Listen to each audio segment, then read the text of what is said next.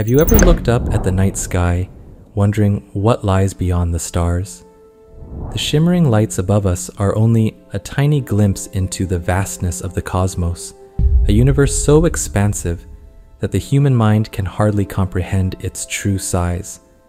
In this infinite playground of galaxies, stars, and black holes, there exists an object so massive, so grand, it challenges everything we think we know about the universe. What is the biggest object in the universe? Where is it? And how can we even begin to grasp its unimaginable size? Today, we embark on a journey, not just of discovery, but of understanding, one that will take us from our humble planet across billions of light years of space to the very edge of cosmic knowledge. This is the story of the largest object in the universe, a journey that starts small and ends with the unimaginable. Our journey begins on Earth, a small blue dot suspended in a sunbeam.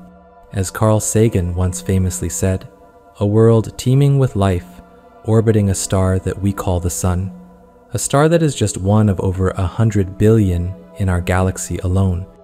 Yet even as massive as the Sun seems to us, it's a mere speck of dust compared to the giant structures of the cosmos. Imagine for a moment, you're standing in a forest. Every tree is a star, every branch a distant planet, and every leaf represents a solar system. You look up at the canopy, but above the trees, there's something much, much bigger, a vast network of other forests, stretching as far as the eye can see. This is the universe, a cosmic web, connected by gravity, time, and space. Before we venture to the largest object in the universe, we must first understand how small we are. Our solar system, the collection of planets, moons, and the Sun, exists in a relatively quiet corner of the Milky Way galaxy. Our galaxy spans 100,000 light years across, home to hundreds of billions of stars. It is so vast that even traveling at the speed of light, it would take you 100,000 years to cross it. But as enormous as our galaxy feels, it's just one of trillions in the observable universe. Now, if the solar system is a single grain of sand, the Milky Way is a beach, but even this beach is dwarfed by what's to come. Our journey continues as we break free from the gravitational pull of the Milky Way, and we venture into the vast, empty void between galaxies. This is intergalactic space, a realm so desolate that even light from nearby stars struggles to illuminate it. Our destination is far, far away. To get there, we must travel billions of light years, moving faster than any human technology could ever dream of.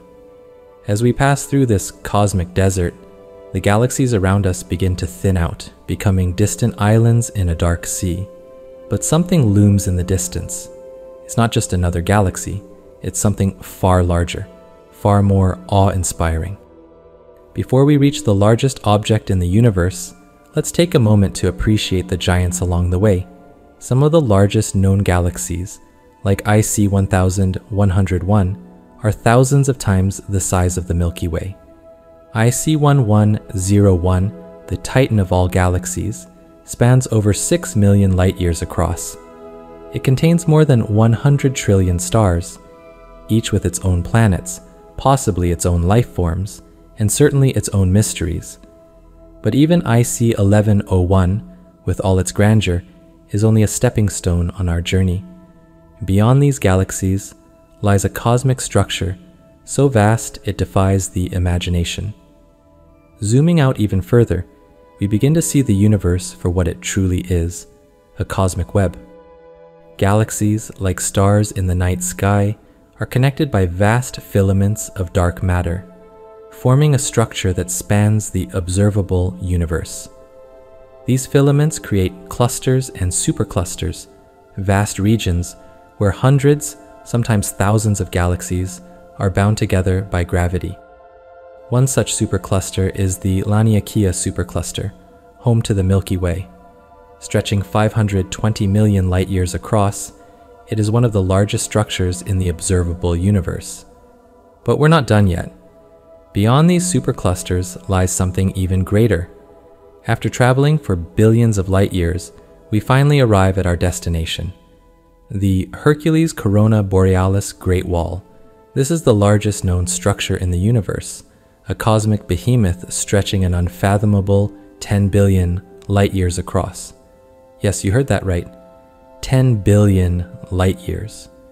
To put this into perspective, the observable universe itself is only 93 billion light years in diameter, meaning this object takes up a significant portion of everything we can see.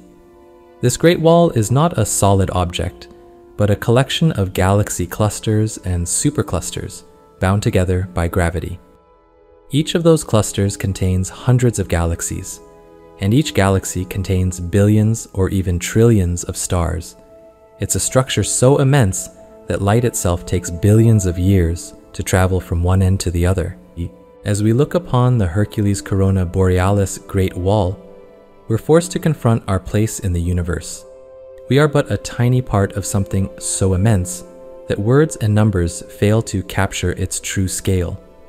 This colossal structure and the universe itself reminds us of our cosmic insignificance, but also of our profound curiosity. We, as humans, have always looked to the stars, seeking answers to questions we cannot fully comprehend. What is our place in the universe? Are we alone? What lies beyond? The Hercules Corona Borealis Great Wall doesn't provide these answers. Instead, it gives us new questions to ponder. How did the universe form? Why is it structured the way it is? And what else might be out there, hidden beyond the veil of space and time? Our journey to the largest object in the universe has been a journey not just through space, but through understanding. The Hercules Corona Borealis Great Wall stands as a testament to the universe's incredible complexity and vastness, a reminder that even though we are small, our curiosity is limitless. The journey doesn't end here. The universe is always expanding, always evolving, and always hiding new mysteries for us to discover. One day, we may find something even bigger, even more awe-inspiring, but for now, we can stand in awe of what we have found and continue our search for meaning in this vast cosmic sea. Because in the end, the universe is not just a collection of objects, stars, or galaxies. It is a journey, and that journey is far from over.